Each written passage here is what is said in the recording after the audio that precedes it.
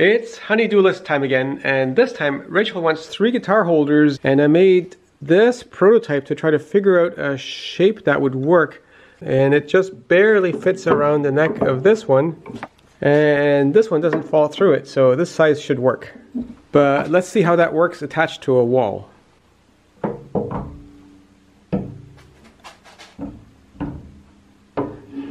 So the big one is a little bit tricky to get in and out. That shape works, so I can now use it as a template for making nicer ones.